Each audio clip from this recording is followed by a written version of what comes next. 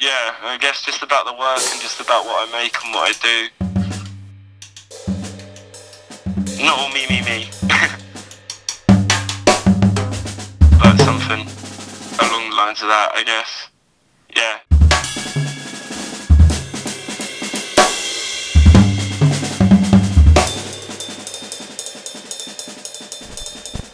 Right.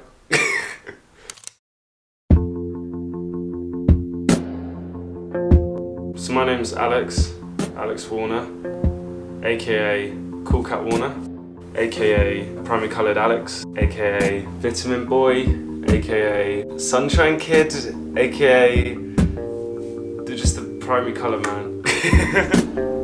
That maybe.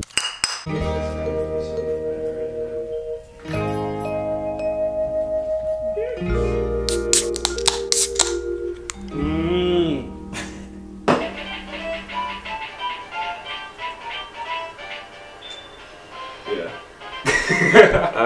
I guess I consider myself as just like a maker, really.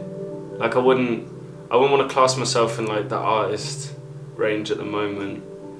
Yeah, definitely a maker. Like I like to take photos. I like to make clothes. I like to paint on clothes. I like to do drawings and comics and animations.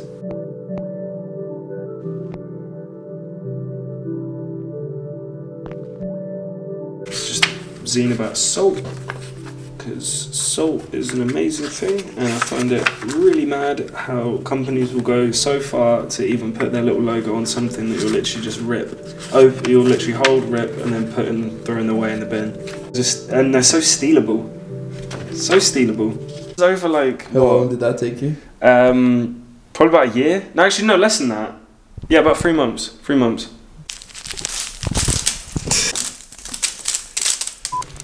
So this is one I made a while ago called Patterns of Peckham. That were just like basically just like crayon drawings of parts of Peckham. They're just like really simple, just shitty little drawings like that. I'm quite a busy kind of guy. Like I'll always have my finger in several different pies and like different things going on. And so I get bored of mediums really quickly as well. So I'll jump from like one thing to another really quick.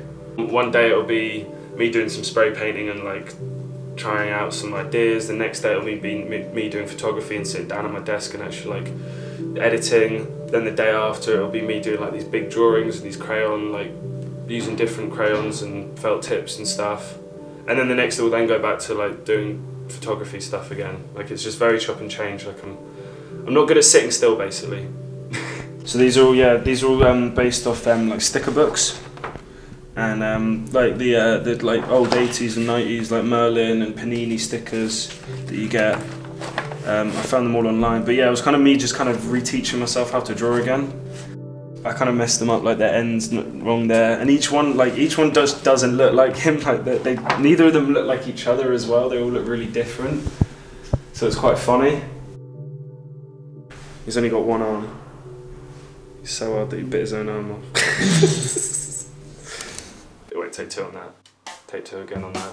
I'll do it again. Actually, no, take two on that, sorry. Take two.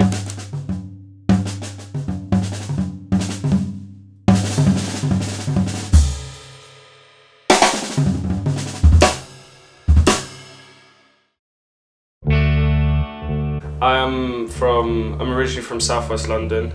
I grew up in Rains Park, but never really felt like Rains Park was my home. More like just that southwest London was my home, because I was always like hopping about from different friends' places to different venues to different like all these different things happening.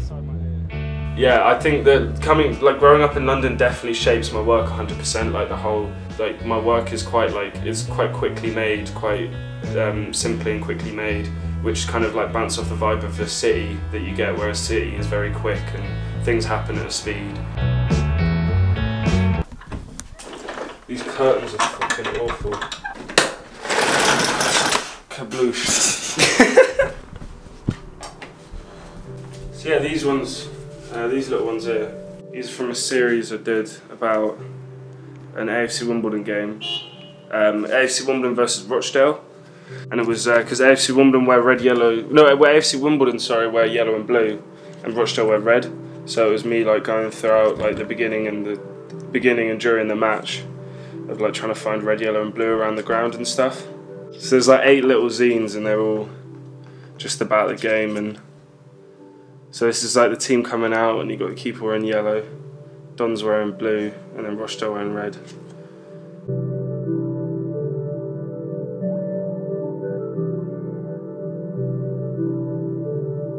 So this is a guy called Terry. He sells all these badges. And there's like all kinds of different AFC badges, all kinds of like different club badges from all over the world. I can't even remember what the final score was this. I feel like we lost. We probably lost. Because we're shite.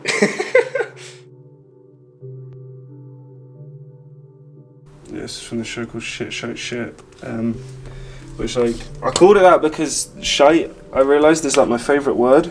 And it was for this work about like series, and so 3 words, that's kind of like a series. It was my first little like solo thing I ever did. I only did it in like this tiny room in the Richmond building.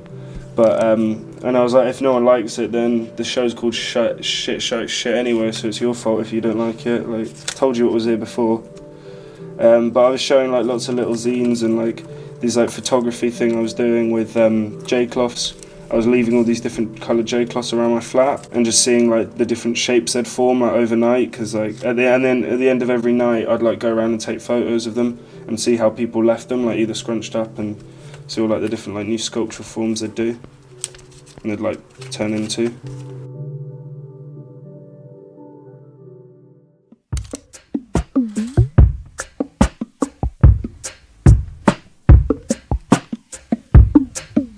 Yeah, I wanted to move up here just because, as much as I love London, I wanted to explore a new city and get a new feel for somewhere that wasn't somewhere that I was used to, and somewhere that had a different culture or a different idea to what the British identity is and British consumerism is. But that's more or less why I wanted to come to Glasgow. And plus I was like, fuck it, like if I'm going to go uni or if I'm going to go somewhere, I want to try and get as far out as possible and see things that so many people I know haven't seen before.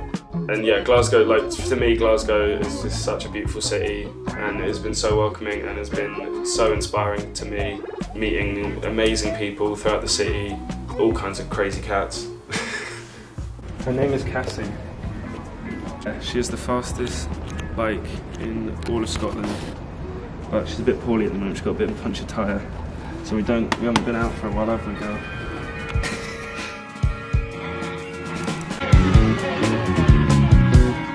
I should wash my hands. That's what I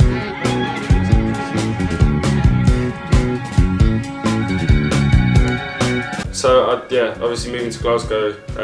This is my first time I moved into a house, into a flat, and I'm quite house proud, and I like to cook. I like to keep my space kind of like neat. I like to have all my influences all around the walls, more or less just for memories and stuff. Like I know people have photos of their friends up on walls, whereas I have photos of like fucking Poundland toys, just because it's things that give off memories and remind you of different times, you know.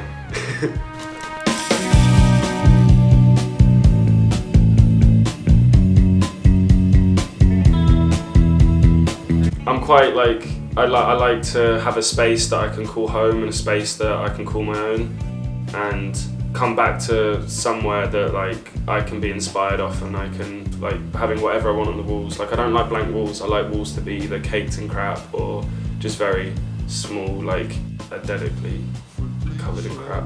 I don't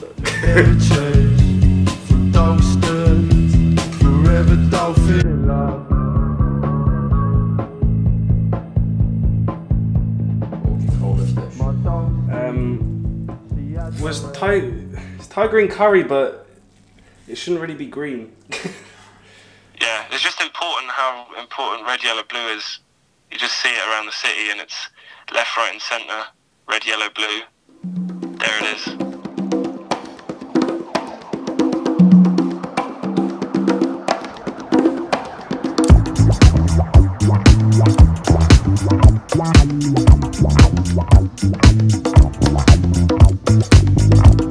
So the use of primary colours in my work and the obsession of primary colours, I guess, from how I wear it every day to how I use it in my work. Just kind of stems off the kind of obsession and the way that when I go around cities or when I go around streets or wherever I am, I'll always try and keep my eyes open to see red, yellow and blue around.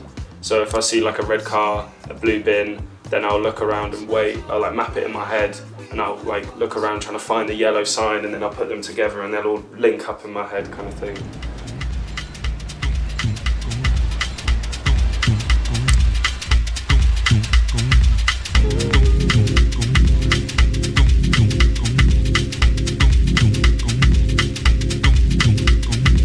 The whole fascination of like primary colours is more or less like red, yellow and blue can be like used for primary schools and for toys and for like learning books and for like children's cartoons, yet those exact colours can also be used for bleach packaging and danger signs and warning like asbestos labels and stuff, and it's the exact same colours, both those like electric yellows like with the danger hazard sign. I just find that so fascinating in the way that how like the same colour can just be a completely different language in what context it is.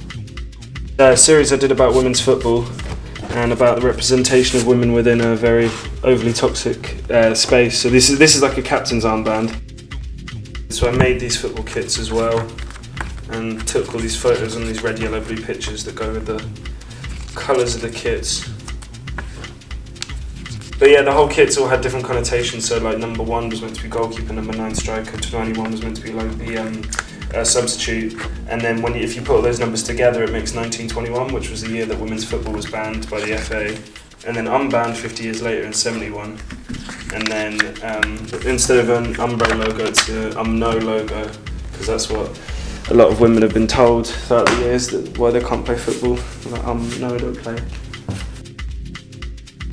Yeah, whenever I'm taking photos out in the street, I usually will keep my eyes open to trying to use photography, so using the square composition, whether a square or whether a rectangle, trying to get each of those colours in the space in the composition, and so that not only I, the photographer and the maker, looks at the red, yellow and blues, it's also the audience that then picks up and looks at the red, yellow and blues as well. When it's in a whole series of all these different photos that are very similar with the same colours and aesthetics, you then understand them and read them more as a series rather than just like single throwaway images.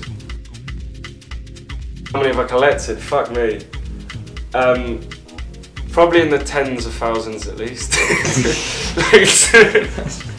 Like my phone is so slow. My phone is so slow.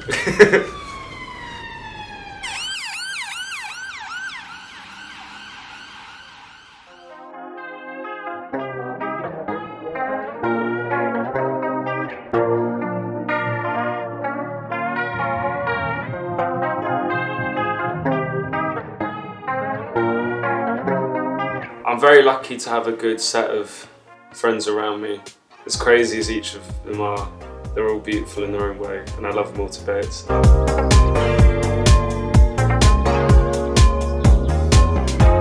have a lot of friends who are into lots of different things, and I get very inspired of people that kind of buzz off their own accord or off their own things that they're obsessed with, let alone me being obsessed with fucking stupid shit.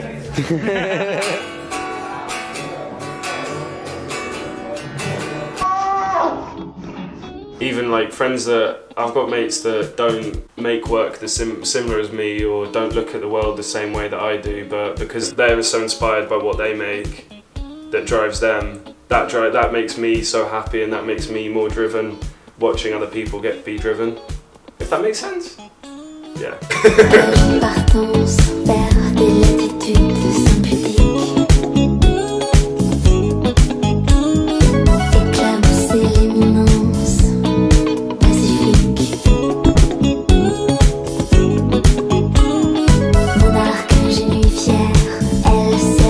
Yeah, I don't really see, I'm not really too sure where I see myself in the future or where I see my work going in the future.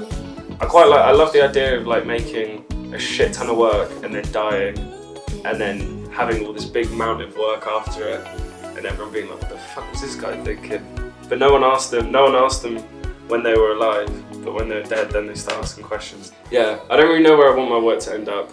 whether in a gallery or in a bin, I'm happy as long as somebody looks at it before it goes. I just want to keep making it, so at least it ends, but then I don't want it to end.